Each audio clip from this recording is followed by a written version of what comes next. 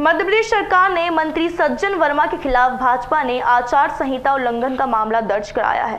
1 मई को मजदूर दिवस के अवसर पर इंदौर में आयोजित एक कार्यक्रम में सज्जन वर्मा ने मोदी को विश्व का सबसे बड़ा झूठा बताया था। भारतीय जनता पार्टी विधि प्रकोष्ठ के अधिवक्ता पंकज वाधवानी ने जिला निर्वाचन अधिकारी के समक्ष शुक्रवार को वर्मा की शिकायत की है। देश का नाम खराब करने की देश के गरिमा के विरुद्ध थी और वो टिप्पणी यह थी कि देश के जो प्रधानमंत्री नरेंद्र मोदी हैं वो दुनिया के सबसे बड़े झूठे व्यक्ति हैं और यदि झूठों का कंपटीशन कराई जाएगी तो हमारे प्रधानमंत्री प्रथम आएंगे। तो मैंने जो शिकायत की है वो इस प्रकार से की कि भारत का संविधान जो है वो संविधान के अनुच्छेद 75 में प्रधानमंत्री जो है एक संवैधानिक पद है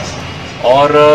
प्रोटोकॉल जो 10 प्रोटोकॉल होते हैं उस 10 प्रोटोकॉल में प्रधानमंत्री तीसरे प्रोटोकॉल पर आता है। तो ऐसी स्थिति में एक ऐसा संवैधानिक पद पर कोई व्यक्ति है और ऐसे व्यक्ति के विरुद्ध चूंकि वो व्यक्ति ना होकर पूरे देश का प्रतीक होता है और उस देश के प्रतीक के बारे में इस प्रकार की टिप्पणी करना यानी देश की जो छवि है वो पूरे अंतर्राष्ट्रीय मंच पर धूमिल करने जैसा है। इसलिए इसकी शिकायत चुनाव आयोग को की गई है कि आदर्श आचार संहिता के दौरान इस प्रकार की बेतुकी बातें करना या बिना आधार के किसी के ऊपर इस प्रकार से असत्य और मनगढ़ंत आरोप लगाना सीधे सीधे आदर्श आचार संहिता का तो उल्लंघन है ही सही और साथ ही अभी लोकसभा के चुनाव में मतदाताओं को प्रभावित करने जैसा कृत्य भी है। तो इसलिए इसमें मुकदमा दायर किया जाए, ऐसा शिकायत की गई है।